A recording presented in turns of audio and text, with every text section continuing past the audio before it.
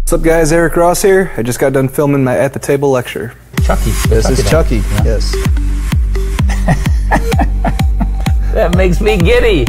You guys are gonna see Crush, which is a trick that has been sold out for over 2 years now. I'm teaching it right here. Everyone can do this, or you have the spectator hold it. Come on. This is what happens.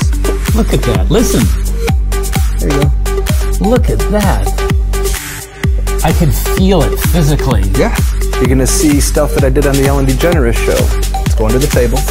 You're gonna pull any card out of the center of the deck, flip it face up on top of the deck, and cut the deck and complete the cut.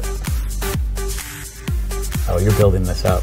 Oh, look at that. It gets more. better than that? It gets better than this. Stop it. Watch.